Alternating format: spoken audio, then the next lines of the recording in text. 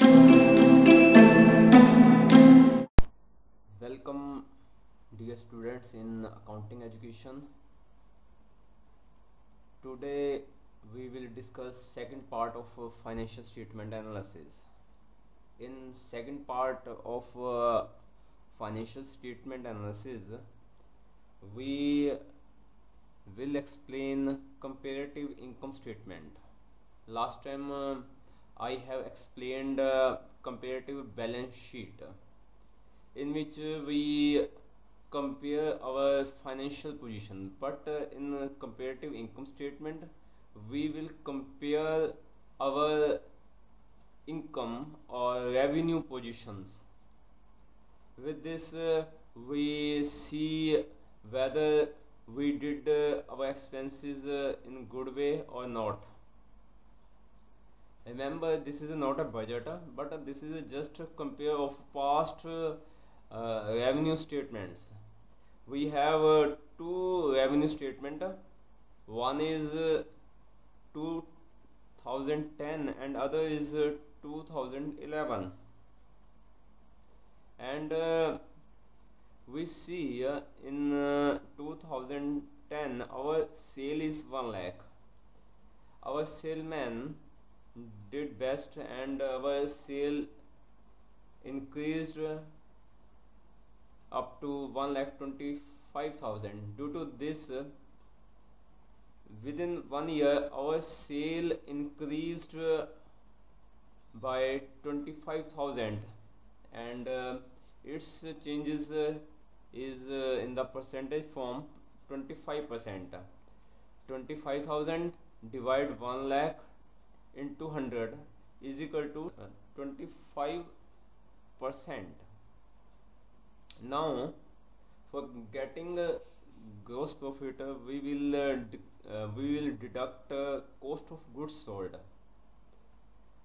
In 2010, our cost of goods sold is 75,000, and in 2011 our cost of goods sold is still 75,000.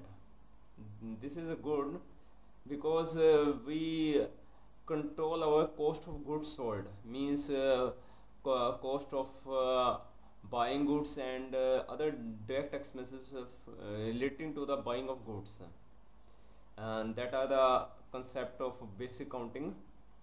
And if we deduct 75,000 from 75,000, there is nothing increase in our cost, and still changes is nil percent.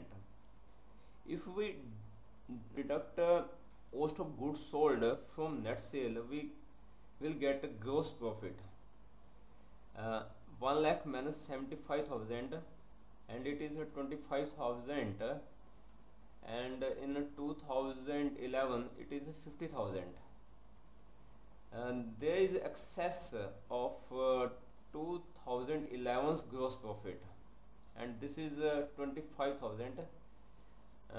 Due to controlling of cost of goods sold, our gross profit increased by 100%,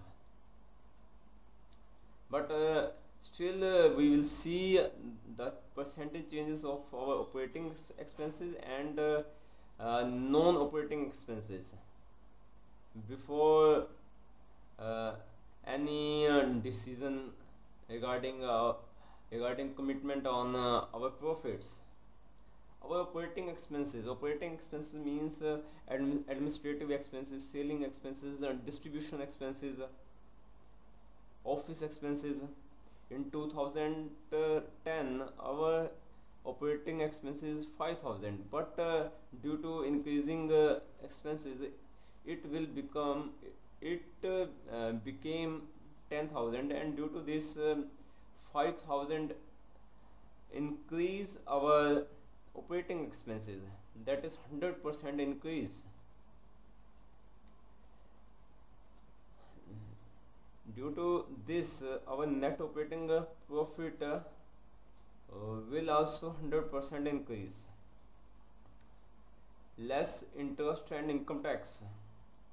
In 2010 we paid 5,000 income tax, but in 2011 we paid or it is our outstanding expenses is 15,000. 15,000 minus 5,000, 10,000 is increase our non-operating expenses. This is a 200% increase. Due to this, our net profit will decrease 66%, but our gross profit was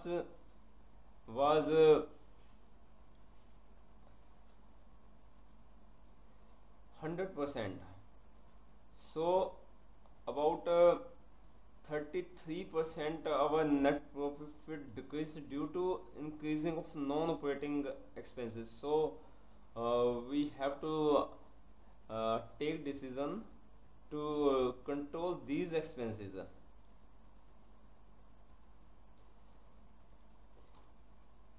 Thank you very much.